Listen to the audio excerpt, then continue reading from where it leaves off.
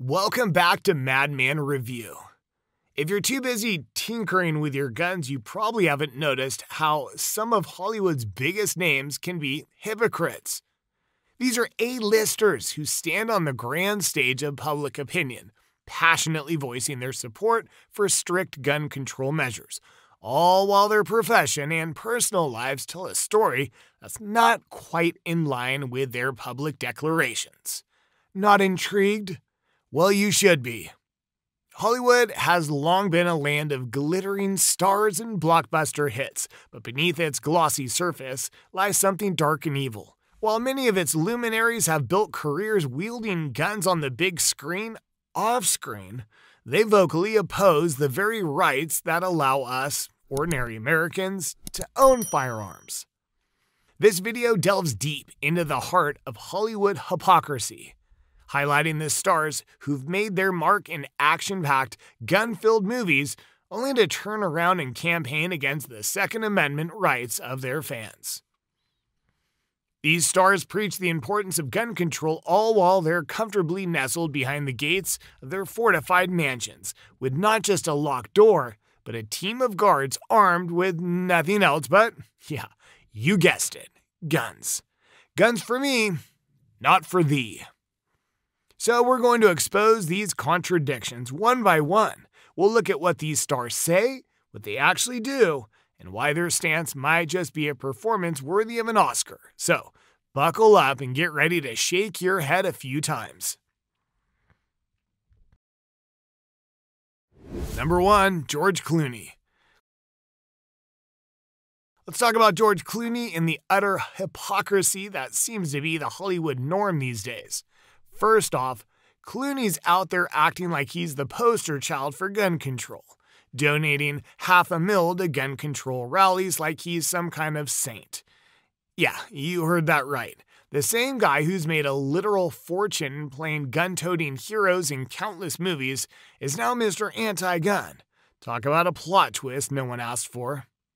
And then there's Clooney on the record saying he's scared of guns, despite having grown up around them in Kentucky and having them in a lot of his films. I mean, come on, really? You're scared of something that's essentially been your co-star in your blockbuster films? Oh, and he made a laughable attempt at virtue signaling following the tragic Rust shooting incident. Clooney goes on about gun safety practices on set as if he's suddenly the authority on the matter. Sure, safety is crucial, but coming from a Hollywood elite who's built his career on glorifying gun violence, it just doesn't sit right. The hypocrisy is just too much. The guy's happy to profit off movies that romanticize gun battles and action sequences, but when it comes to real-life rights and protection, suddenly they're on the moral high ground? Please. Number 2, Sean Penn. Let's get this straight about Sean Penn, the guy who once owned a mind-boggling arsenal of 65, or by some accounts 67 firearms. He's one of those Hollywood elites preaching gun control. Yeah, the same Sean Penn who's been all over the news for saying that the gun control advocating students from Parkland give him hope. The irony? It's as thick as the plot of one of his slow burn thrillers. So, Penn, under the influence of Charlize Theron, his then girlfriend, decided to say goodbye to his collection of cowardly instruments of violence and destruction. His solution? Hand them over to none other than Jeff Koons to turn them into a sculpture, because nothing says I'm done with guns like turning them into a multi-million-dollar art piece that fetched $1.4 million at the auction, all in the name of charity. And there you have it, a perfect portrait of Hollywood hypocrisy. On one hand, we have Penn, making a grand gesture of getting rid of his guns, yet on the other, he's made a pretty penny from roles where he's doing just the opposite on screen. Number 3, Robert De Niro. So, you know how Robert De Niro wants to lecture us on gun control, right? He was out there clapping along with the Parkland students, acting like he was the guardian of the moral high ground. Newsflash, it's hard to take gun control lectures seriously from someone who not only glamorizes gun violence on screen, but also ensures he can personally carry a gun whenever he pleases. This is the same De Niro who strutted around with a gun in countless films, making millions off portraying characters that live by the gun. Yet he stands on a pedestal preaching to the everyday American about gun violence. The irony's thicker than fog in a noir film. But wait, yeah, it gets better. De Niro's got a concealed carry permit in New York City of all places, a privilege rarer than a truthful politician. Most law-abiding citizens couldn't get one if their life depended on it, but hey, De Niro's special, right? Hollywood's hypocrisy knows no bounds. Guy cashes in on films packed with gun violence and then turns around to wag his finger at the average Joe like you and me just because we can't pay for the same bodyguards they have following their every move 24/7. Number 4, Jamie Foxx. Let's talk about Jamie Foxx and his grandstanding on gun control, shall we? Here's a guy who, from the glitzy podiums of charity events and public programs, preaches about gun violence and advocates for gun control. There he is, calling for cooler heads and vaguely yearning for bipartisan efforts to curb gun incidences, without offering a sliver of practical solution. He's part of the annual gun buyback program in San Francisco, standing shoulder to shoulder with anti-gun advocates, nodding along to the tune of disarmament. But let's peel back the curtain a bit, shall we? Because while Foxx and his ilk are on their public platforms waxing poetic about the evils of gun ownership, they're safe in layers of security. And guess what? Those security teams aren't throwing harsh language and stern looks at would-be threats. No, sir, they're packing the very firearms Foxx publicly condemns. The hypocrisy is so thick you could cut it with a knife. But why bother with a knife when there are armed guards to do the heavy lifting, right? These Hollywood types with their armed entourages are living in a bubble. They preach gun control from a place of privileged safety, paid for by the very means they claim to despise. Meanwhile, the average Joe and Jane are expected to nod along, meekly surrendering their rights and means of protection because Mr. Foxx feels it's the enlightened way to go. The audacity to stand in the limelight and demand restrictions that they themselves will never feel the consequences of is not just hypocrisy, it's an affront to every principle this country stands for. While they sleep soundly, guarded by gun-toting security, the rest of us are left to wonder about our safety and our rights. So, thanks, but no thanks, Jamie. We'll keep our guns and our dignity. You can keep the hypocrisy. Number 5, Arnold Schwarzenegger.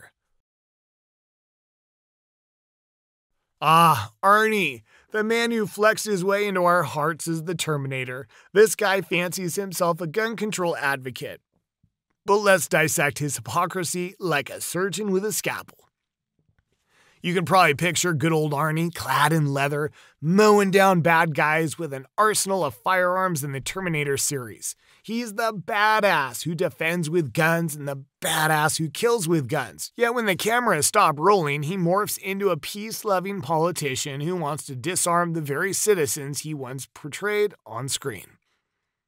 In August 2003, Schwarzenegger claimed to be a strong supporter of the Second Amendment, but earlier that same month, he cozied up to the Brady Bill, championed an assault weapon ban, and advocated for mandatory safety locks, all while running for governor of California, and as a Republican at that.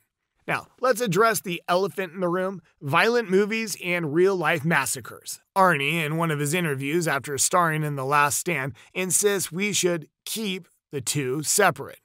Entertainment, he says, is one thing, tragedy is another. But he's the guy who wielded guns on screen, raking in millions while simultaneously wagging his finger at legal gun owners. It's like a chef condemning gluttony while secretly gorging on cake. So Arnold, spare us the theatrics. You can't play hero and villain, then preach about gun control from your Hollywood pulpit. It's time to pick a lane: action star or political pundit. Number 6. Mark Wahlberg. This guy has a peculiar relationship with firearms. His statements about guns reveal a hypocrisy that's hard to ignore. In 2007, Wahlberg lamented to the Herald Sun in Australia, saying, "I would love it if they could take all the guns away. Unfortunately, you can't do that. So you hope that good people in the world have them to protect those who can't defend themselves." Admirable sentiment, right? But wait for it. He then adds, "Certainly I haven't used a gun anywhere other than on a movie set, and I'd like to see if we could take them all away. It would be a beautiful thing." Now let's dissect his comments. First part seems pro-gun, hoping for a utopian world without firearms. But the second part? It's a murky blend of idealism and BS. Wahlberg acknowledges that guns won't vanish, so he hopes good folks wield them. Fair enough. But it's a squint-worthy stance. Here's where the hypocrisy kicks in. Wahlberg, the man who pontificates about gun control because to him, guns are only for criminals, is no stranger to the criminal justice system. He's a felon, and not just a felon, but a violent one. A few years back, he sought a pardon for his crimes, but it was a no-go. Maybe he wishes for a gun-free world because he knows that if his victim had been armed, he might not have lived to star in Mile 22 or Lone Survivor. So Mark, while you sip your latte in your Hollywood mansion, remember this: your anti-gun rhetoric doesn't hold water when your past screams trigger happy. You're a walking contradiction, my friend, and as for taking all the guns away, well, that's a beautiful fantasy, but reality bites harder than any action movie scene.